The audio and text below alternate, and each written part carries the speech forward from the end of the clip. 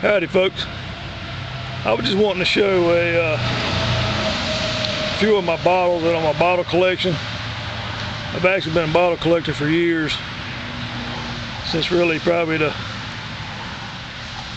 off and on since about the early 70s. But I only keep certain bottles. A lot of these I've gave away over the years, but I'm just going to show you some of them.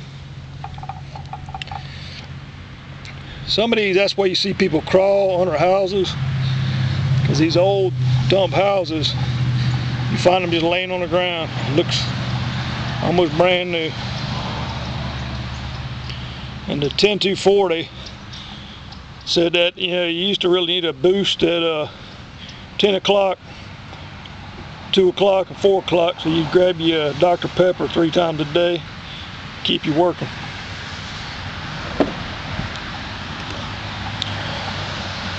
This is a Rumford Chemical Works bottle. You can find these in different shades. I've actually got more than one shade of them. And like I say, you can, well, you guys that collect bottles know about the tops of them. You can tell by how far the seam goes up. In 1901, they started making them by the bottle presses. So anyway, this is a bottle of Benedictine.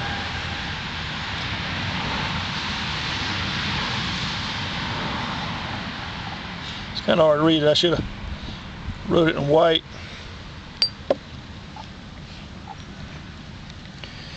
Here's another 10-2-4 Dr. Pepper.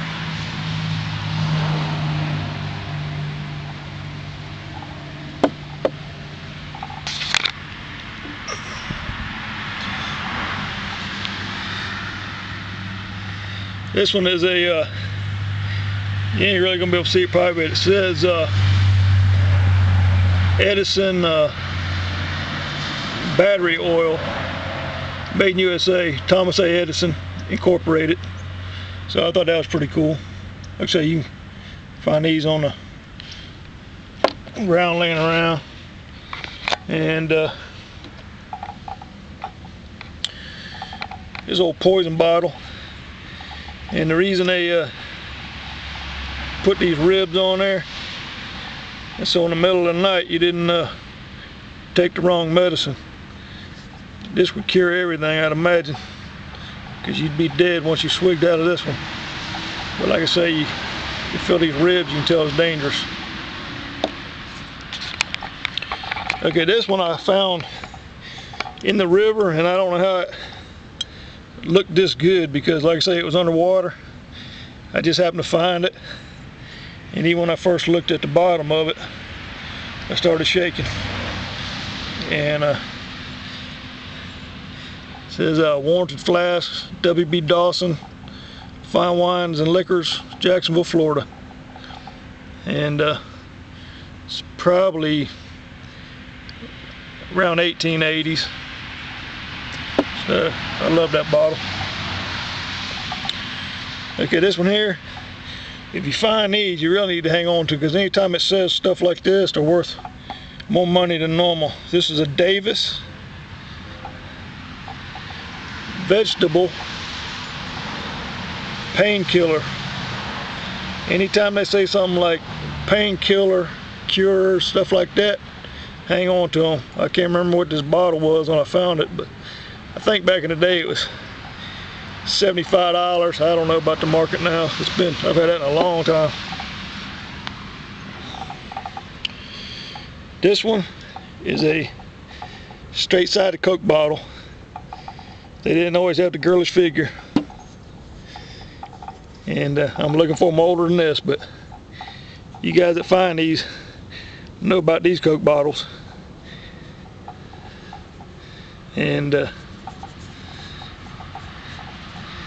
like I say, I don't really want to clean these. I want to leave them just like they are. You can make it look a lot better, but I ain't messing with it. But it's even pretty nice color. Okay, second to last bottle.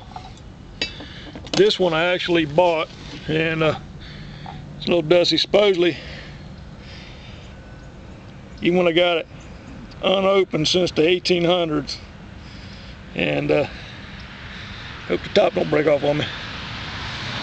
As you can see in there, but what's the trip about it is this is how they try to get away with the taxes, and I'll try to read this to you. It might take me a little bit, but it says Dr. Stewart's tonic bitters average 20% of alcohol by volume content, 20 fluid ounces, a laxative and tonic. Any reputable physician will tell you that the liver, kidneys, and bowels are the main sewers of the body. Keep the stomach and the blood in good order, and nature will do the rest in keeping off diseases. And then it says directions: tablespoon before each meal. Prepared by the Stewart Brothers Medicine Company, Columbus, Ohio. Price $1.25. But what's funny is when you read the back of it, it tells you about why they shouldn't pay tax. You see, it might not show up. If you look down there, that's what cockroaches over the years will do. They'll eat the paper. You can see where they've been gnawing on it. But it says important decisions giving on Dr. Stewart's tonic bitters. The following opinion was given by Attorney General Watson, July 30th, 1888. Bitters, which are recognized as medicine and commonly used as such, even though they contain a large percent of alcohol, cannot be regarded in the same category as intoxicating liquors, as that expression is ordinarily understood. Nor do I think the legislature intended to include them within the term intoxicating liquors as used in the statutes, and in my opinion, the vendor such not need pay the tax. And then it's decision of James Newman, Internal Revenue Collector, and it says something may inform Dr. Stewart that his have been tested and are regarded as something, and that no tax will be held to fruition the sale thereof when sold by the bottle in the original label packages as issued from his laboratory. And like I say, and this last bottle, this is a bottle for Jack Squat Digger. This is you, man.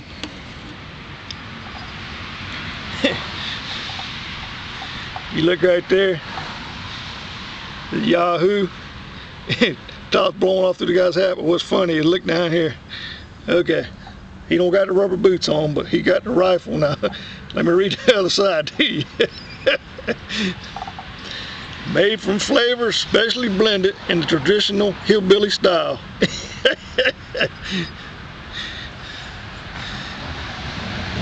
It'll tickle your innards.